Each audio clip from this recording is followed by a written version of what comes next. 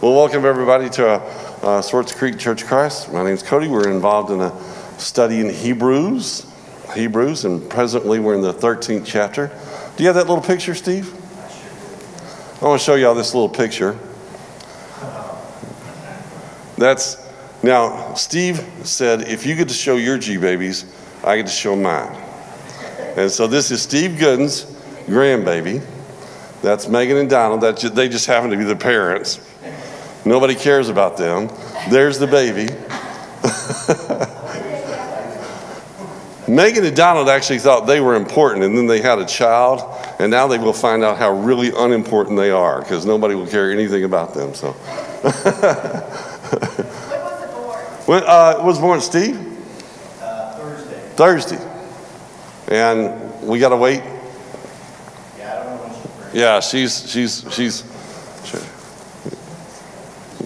she's weighing good though. Okay, and her name is Gabriella. Gabriella. All right. Okay. Well, good for her. Good for Megan and Donald, and hopefully we'll get to see them. And they come to church this morning. We're gonna be at church this morning. I don't think so. Okay. Well, they better be watching on live stream, right? Yeah. Okay. Perfect. Good. They're watching on live stream. So, God bless you guys, and God bless the baby. And y'all are unimportant. So, okay. All right. Let's start with a prayer. Heavenly Father, we are grateful this morning as we come to you, thankful for our wonderful blessings. Father, we ask that you continue to look down upon us and continue to bless us, because you are an awesome and wonderful God. And even if we receive no other blessings, Father, you are still an awesome and wonderful God.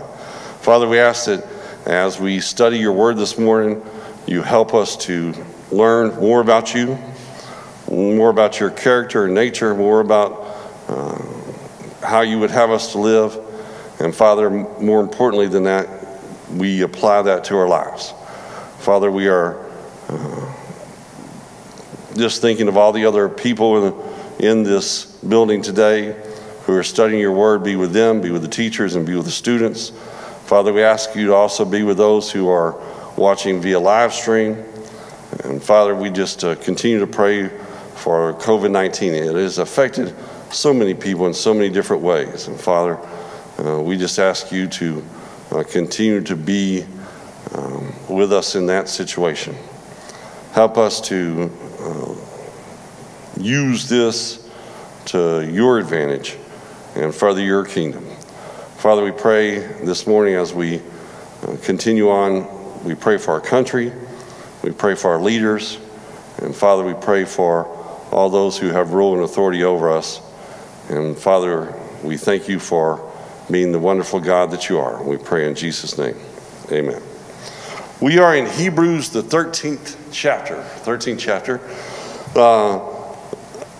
Titled this, a call to perseverance. One of the things we've been talking about is them holding on, holding firm to the doctrine that they had there. And I got to turn this thing on. I turned it off, and now it's on. And there we go. Back in my introduction, you may remember that I said to you that imagine that you were in a system where your beliefs, culture, family, and identity were wrapped up in a particular belief. Now you believed in the risen Savior, and you have none of those things that you used to have that were a comfort to you. In fact, now you're being persecuted and may face death, loss of businesses, loss of new friends or associates. And the writer of Hebrews is going to explain how Christ is better. He's superior. He's superior to angels, to Abraham, to the temple. In fact, to anything that you can think of, the writer of Hebrews has explained how Christ is better. In fact, I came up with this fictional couple, Moshe and Naomi, who to kind of encapsulate that thought process. And what I've tried to do with Moshe and Naomi is try to get you to understand, to think about them as we've been going through this process, and how they heard this letter the first time and how we hear it. And the idea is that Moshe and Naomi grew up in the Jewish religion. All of the things that we kind of know about, they knew intimately. The temple they knew about, the sacrifices they knew about, the priesthood they knew about, the order of Melchizedek they knew about. They knew about all those things, and they knew about all those things intimately because they were practicing part of that. And now they've heard about this Messiah, they've heard about this risen Savior, and now they've been baptized, they've come to believe in Jesus, and the writer of Hebrews goes through all of those things are great and wonderful and awesome, but they are nothing compared to Christ. And so he's been talking about that. Faith, chapter 11, we talked about faith. Chapter 12, we talked about hope. In chapter 13, we're going to talk about love. In chapter 11, they talked about their privilege. Chapter 12, progress. In chapter 13, practice. Now putting that all into practice. And it's something if you're getting persecuted because of Christ, but now it makes a difference how you react to that, how you behave toward that. Some people get persecuted just because they get persecuted. If you are persecuted for Christ's sake,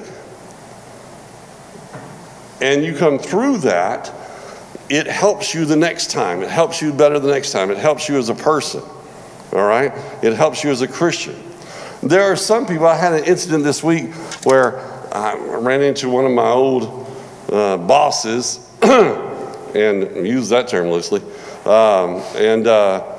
and she tried to throw a scripture at me. She threw a scripture at me.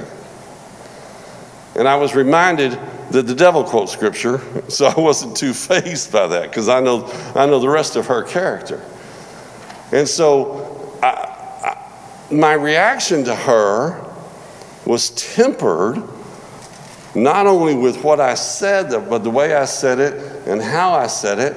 And the thought that I had with her was not bitterness or anger, which is, I certainly could have had that. But the thought I had with her was trying to get her to understand she needs to quit doing what she's doing and she needs to live a different way.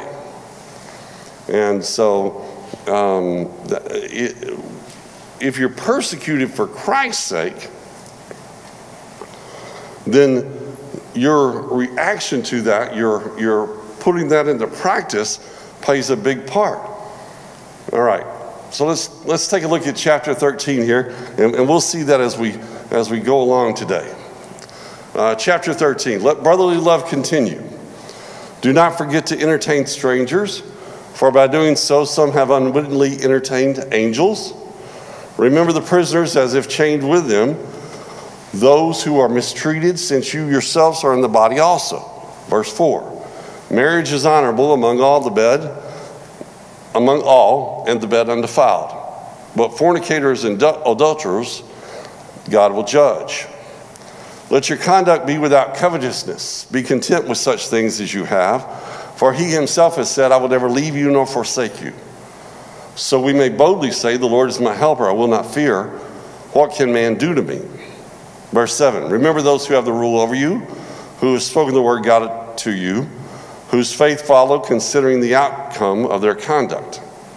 Jesus Christ is the same yesterday, today, and forever. Do not be carried about with various and strange doctrines, for it is good that the heart be established by grace, not with foods which have not profited those who have been occupied with them. We have an altar from which those who serve the tabernacle have no right to eat. For the bodies of those animals whose blood is brought into the sanctuary by the high priest for sin are burned outside the camp. Therefore Jesus also, that he might sanctify the people with his own blood, suffered outside the gate. Therefore let us go forth to him outside the camp, bearing his reproach. For here we have no continuing city, but we seek the one to come. Therefore, by him let us continually offer the sacrifice of praise to God, that is the fruit of our lips, giving thanks to his name. But do not forget to do good and to share, for with such sacrifices God is well pleased. Obey those who have the rule over you and be submissive, for they watch out for your souls as those who must give account. Let them do so with joy and not with grief, for that would be unprofitable for you. Verse 18. Pray for us, for we are confident that we have a good conscience in all things, desiring to live honorably. But I especially urge you to do this, that I may be restored to you the sooner.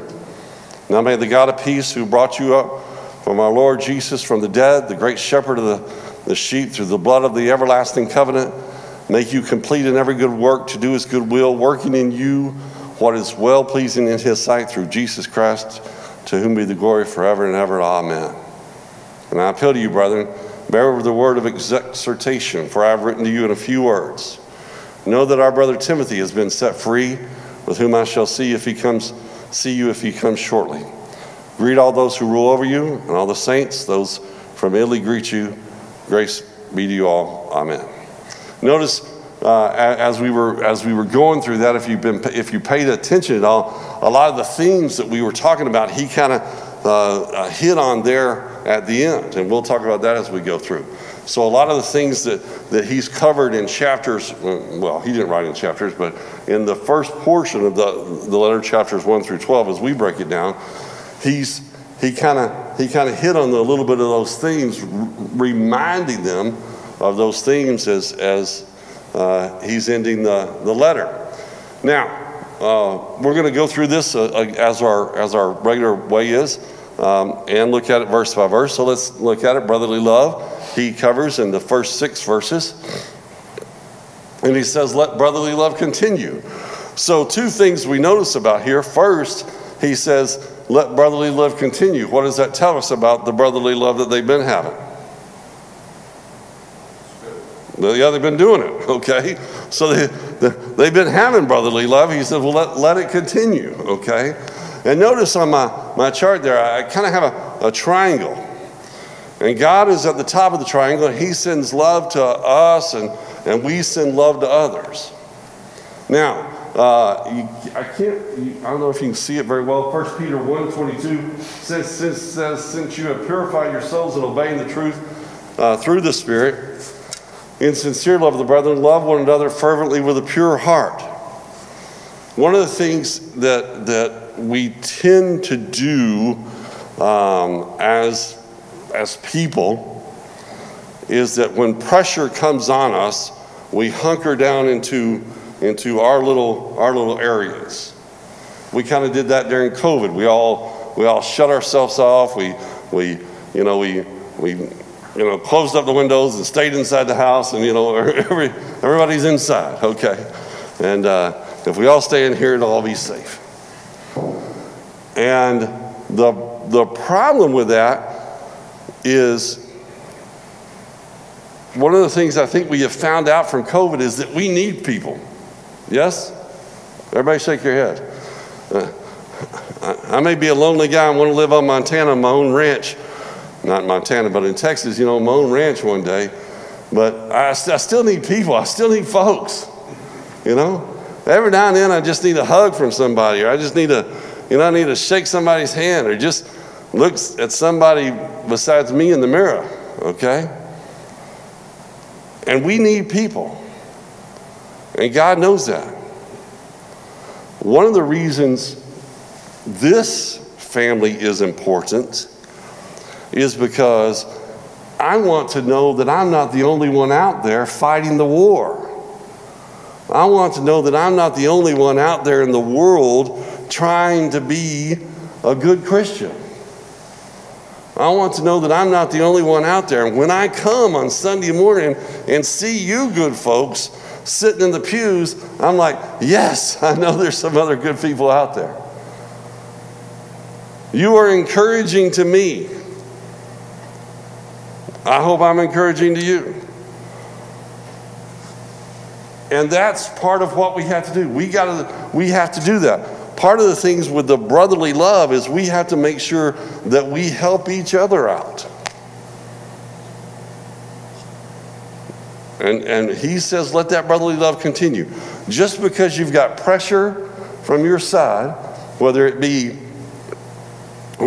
from outside sources or the government or whatever, just you look, don't let that stop you from you being who you are. Don't let that stop you from being the Christian that you know you should be. All right? I can still be kind in a world around me that's not kind. All right? Verse 2, do not forget to entertain strangers, for by doing so, some have unwittingly entertained angels. The word there, the angels are messengers from God. James 2:25 refers, likewise was not Rahab the harlot also justified by works when she received the messengers and sent them out another way. Now that wasn't angels that Rahab entertained, but those were actually messengers carrying God's word. All right? The angels as messengers refers back to Genesis, the 18th chapter. What he's saying is you never know who you're going to come into contact with.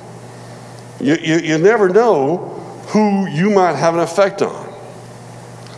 A psychologist one time said that everybody that you come into contact with has an effect on you, you have an effect on them.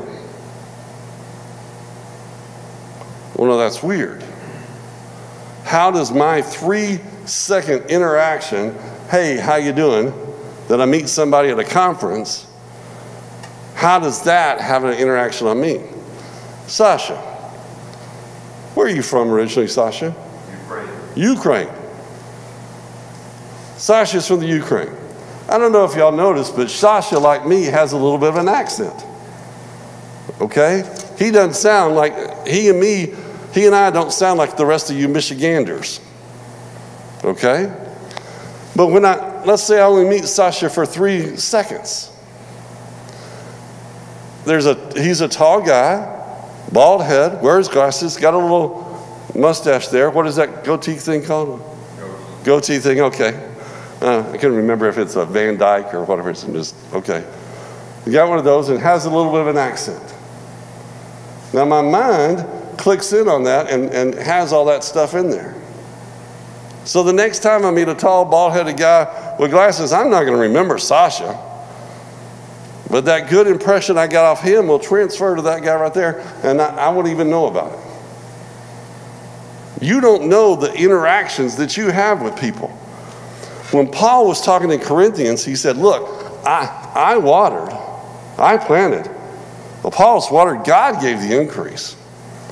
You don't know the few moments that you spend with somebody talking about the Bible or giving them a verse or doing whatever you're doing with them, how that will affect them down the road. I had a friend, when I was in the Marine Corps, I was probably 23, 24. And when we got to talking about religion one day, and I would, and because I've been doing this for a long time. And one of my buddies said to me, he said, well, Cody, what do you guys believe? I said, well, we believe, we preach where we speak where the Bible speaks, silent where the Bible's silent. He's like, oh, okay. And I said that 3, 4, 5 times. 20 years later, I'm at a conference. I'm about to get out of the Marine Corps here in about 2 years. 23 years later, his name was Shell Lehman. Shell Lehman walks up to me. He goes, Cody Billman, speak where the Bible speaks, silent where the Bible's silent. I didn't think that guy was paying any attention to me at all. In fact, I was pretty sure that he wasn't. And he remembered that. You never know who you might entertain. You never know who you might speak to, who it might have an effect upon. All right? He says, remember the prisoners as if chained with them. Now, understand, keep it in context what he's talking about. He's not talking about people, he's not talking about murderers, he's not talking about, all those kind of folks. He's talking about folks that are chained for Christ. Paul, Apollos, Timothy, these guys that they got chained up for Christ. Silas, they got thrown in jail because they were preaching the word. Around the world today, there are some Christians who are in jails in other countries that are there because they're trying to preach the word. Remember the prisoners as if chained with them, those who are mistreated, since you yourselves are in the body also. Again, Matthew 7:12 says, therefore, whatever you want men to do, do also to them, for this is the law and the prophets. This is, do unto others as you would have them do unto you. But understand that these people, you may be in that situation one day too. When I was in Ghana on my mission trip, we got stopped by the local police. And of course, the local police, we're a bunch of missionaries. We don't know anything, And he goes, why you guys drive so fast? And they spoke brilliant English. They spoke better English than I did. And I'm thinking, I could be thrown in jail in a foreign country. It wasn't anything like that. But he said, but you need to be careful because you might be in that situation also. Verse 4, marriage is honorable among all, and the bed undefiled. But fornicators and adulterers, God will judge. Brotherly love that is genuine rules out marital infidelity. I can't say enough about how important it is when people get married.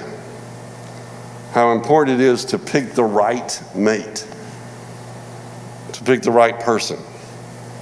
Because that person needs to help you get to heaven. That person needs you need to help get them to heaven. They need to help get you to heaven. And brotherly love isn't just brotherly love that I show to Dan or Brother Tucker or anybody else. What that is brotherly love is love that I show to my wife and spouse also.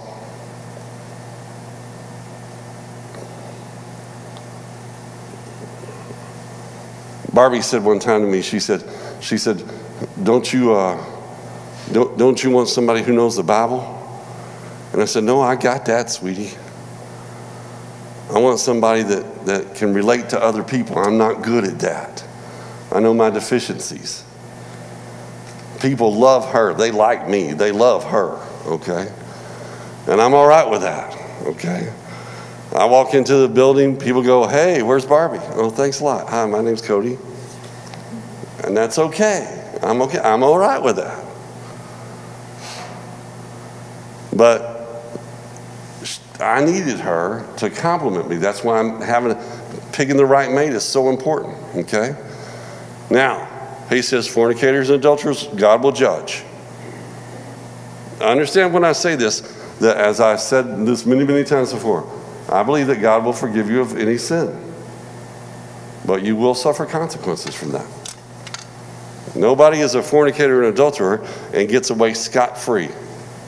It just doesn't happen. It will not happen. Verse 5, let your conduct be without covetousness. Be content with such things as you have. For he himself said, I will never leave you nor forsake you. Don't be selfish. Who do you trust? Do you trust in God? He quotes here, I will never leave you or forsake you. This is again, remember I told you the writer of Hebrews uses the Old Testament because that's what Moshe, Naomi, and all these other folks he was writing to at that time were familiar with. And they knew the Old Testament. They had heard those stories. And he quotes here from Deuteronomy 31, 6 and 8, and Joshua 1 and 5, where God tells Joshua, I will never leave you nor forsake you. I will never leave you nor forsake you. And he says to them, look, do you trust God or do you not trust God? Don't be covetous. Don't be looking out there. We gather up so much stuff. We have so much stuff. It is amazing how much stuff that we have. Go to a foreign country, any foreign country, almost any foreign country, and we have far more stuff than they do. Our Cokes are bigger over here than they are in England. When you go to England, they can't believe how they're like Americans. They're like, how big of a Coke do y'all need? I mean, Good grief. So huge. We have shows about people gathering stuff. You ever see them hoarder shows? Where they just keep stuff. We have a whole industry designed to put storage stuff in. In Michigan, we have these wonderful things called basements, so we can put more stuff in them. And I say this fully being aware that I have more things in my basement than you can shake a stick at. People don't go to my basement. I don't let people down in my basement because I got stuff. But don't be covetous. Don't say, man, I wish I had that. Oh, how big? Barbie said, do you want a bigger TV? The manager of the Tigers is not going to go, hey, Cody, come in from the couch. I don't know how big the TV needs to be. I can see it. I'm not blind yet. Who do you trust? Where do you put your trust in? And that's the big deal about covetousness, is because covetousness is really about, are you trusting in God to provide you with your essential needs, or do you got to have all this stuff to provide you with these comforting needs? Verse 6, so we may boldly say, the Lord is my helper. I will not fear. What can man do to me? Again, if you're going through trials and tribulations, that is not the time to pull away from God. If you're going through troubles and trials, that is not the time, and he talked about this in chapter 7, that's not the time to start pulling away from God.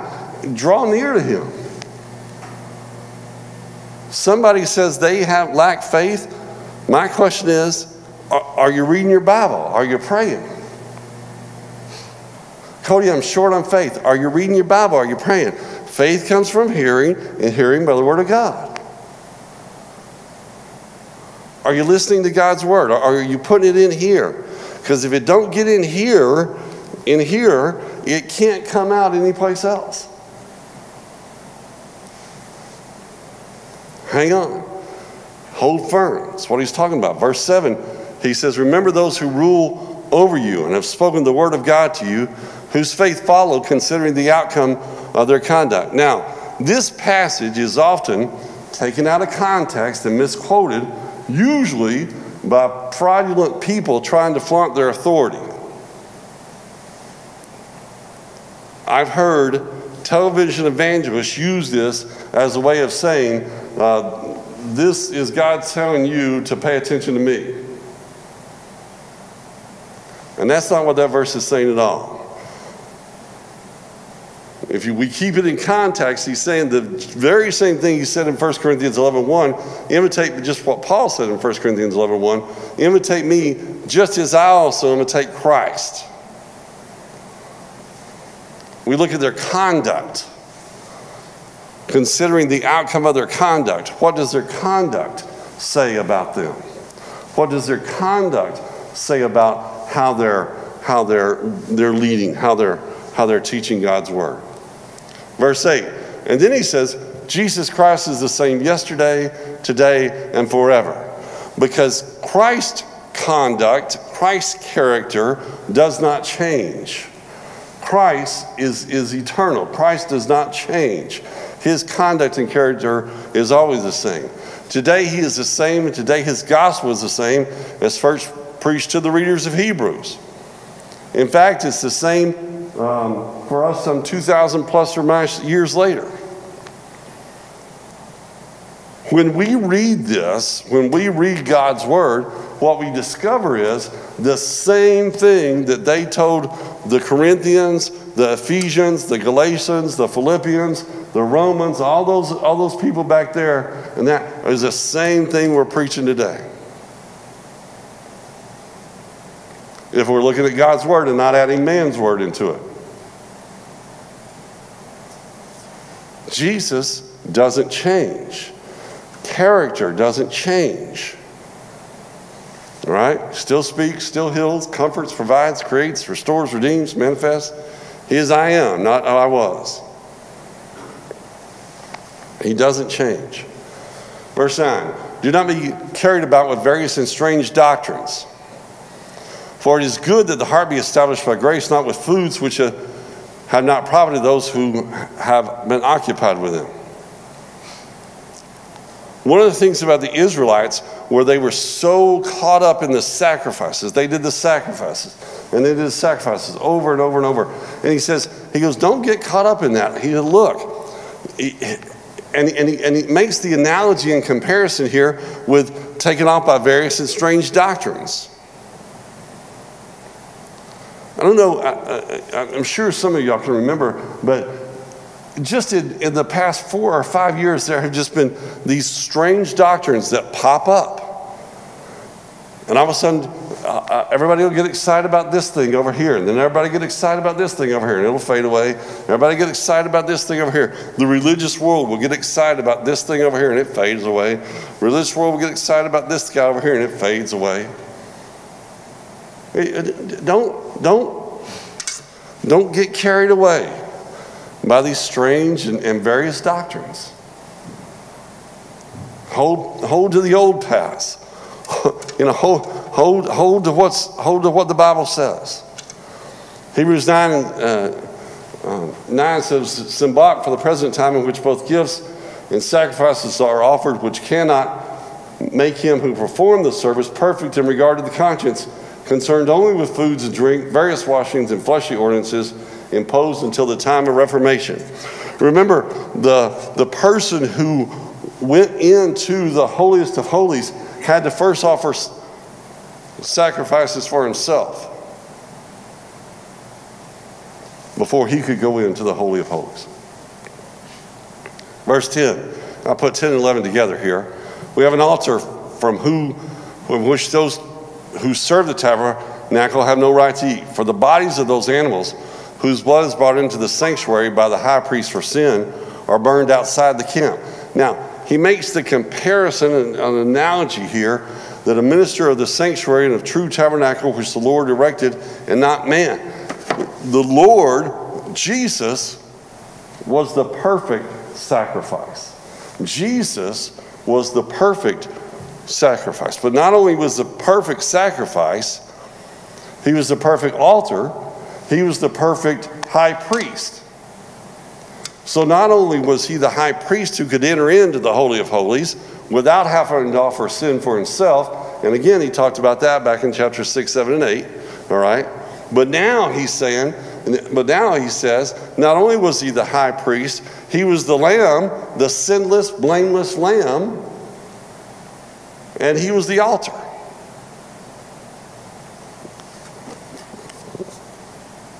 And unlike the old flawed system, the problem with the old flawed system was it could not atone for sins completely.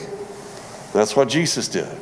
He's a minister of the sanctuary, of the true tabernacle, which the Lord erected and not man. Verse 12, therefore, Jesus also, that he might sanctify people with his own blood, suffered outside the gate. On the Day of Atonement, the priest on that day would carry the burnt offerings and they would take them outside the camp. Normally, they would make the offerings there, and then they would burn it all up or eat it or whatever. On the Day of Atonement, they would take it outside the camp. By the very same token, Christ, when he was crucified outside of the city gates. And he's making the comparison and the analogy between the two. The Day of Atonement for them was that high holy day that they all prepared for, that they got ready for. And so when they got ready for, the priest did something different. In that case, he's making the comparison between the two. Verse 13, therefore let us go out forth to him outside the camp, bearing his reproach. Galatians 3:13 says, Christ has redeemed us from the curse of the law, having become a curse, for it is written, cursed is everyone who hangs on the tree. though the world points at us, it doesn't matter because we going out to Christ. For as often as you drink of this, you proclaim Christ's death until he come. When we partake of the Lord's Supper, what we are telling the world is we don't care what you think. We believe that Jesus Christ lived, died, was buried, resurrected on the third day. And we're taking this memorial to tell you, to remind us, but also to tell you that we believe that Jesus is Lord. We're proclaiming to the world. And when we go forth, we go out. And anything that is involved with Christ, okay, fine, no problem. You don't like him, that's okay, I don't care. I'm still following the Lord. Verse 14, for we have no continuing city, but we seek the one to come. Remember how we talked about how we're strangers, we're aliens, we're pilgrims? We are just passing through, folks. This is just temporary lodgings for us. It seems like a long time because we're here a long time. For us, time is a thing. 60 years seems like a long time for me. In some ways, 40 seemed like, I'm like, how did I get to be 60? All of a sudden I'm 60. And now there are some folks who are, some of y'all are a little bit older than that. And I guess when I get to be 80, I'll think, how did I get to be 80? When I get to be 90, I'll go, I can't believe I'm 90. I can't believe I'm still here. And if I ever get to 100, I'll say, all right, Lord, let's go. You know? Strangers and aliens, we're just temporary. This is all temporary. We're passing through. This is just a little while, and then we're gone.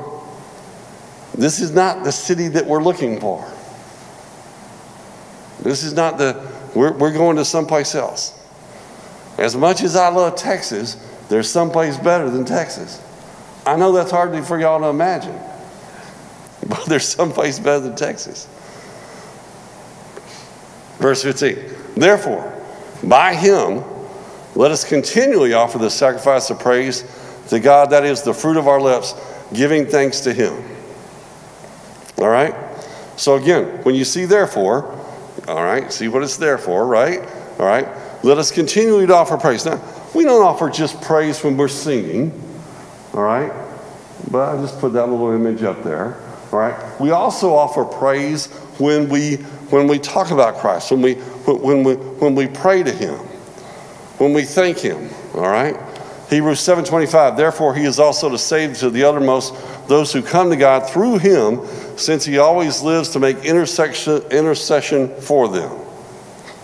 10:22, we've read this before. Let us draw near with a true heart and full assurance of faith, having our hearts sprinkled from an evil conscience and our bodies washed with pure water.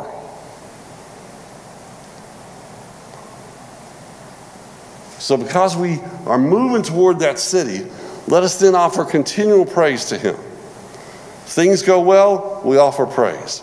Things go badly, we offer praise. Things work out at the job, we offer praise. Things don't go well, we offer praise. I have always believed that things are going to work out for me. Things have not always gone well in my life.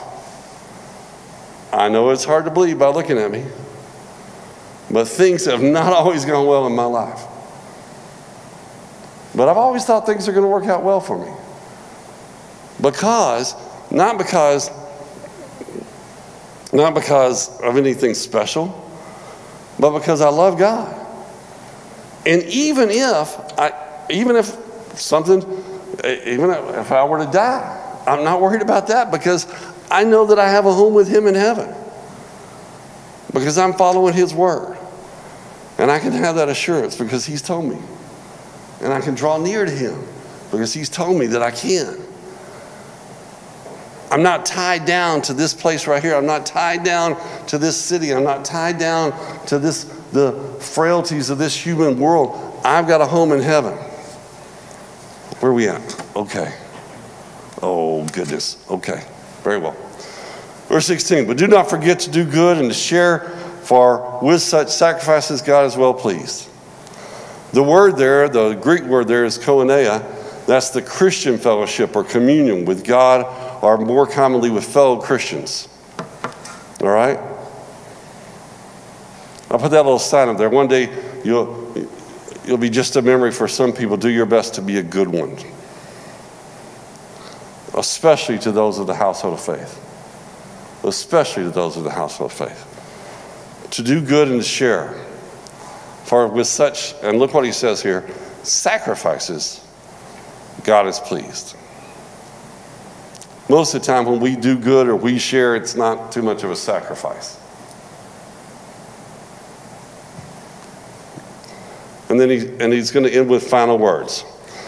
I want to, we got about 5 minutes. And I don't want to rush through the final words, because there's a great piece in that final word right there. And I don't want to go too fast over those. But I do want to bring it up here quick. So 2 weeks from now, we will start the book of the letter written by James. Okay, so if y'all want to go ahead and read concerning that, we'll start James after we finish this class. But we'll do that in 2 weeks, because again, I don't want to rush through the last little part here, because there's some really good stuff here at the end, and we'll do a review next week. I kind of planned on that anyway. So next week we'll talk about the final words and a review, and then a week after that we'll start James.